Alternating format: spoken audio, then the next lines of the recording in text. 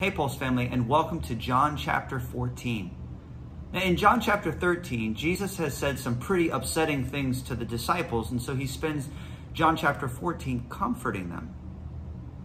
And one of my favorite disciples, Thomas, is always willing to ask the hard question. Jesus is saying, listen, I'm going away, but you know how to get there. And Thomas just says, Jesus, we don't even know where you're going.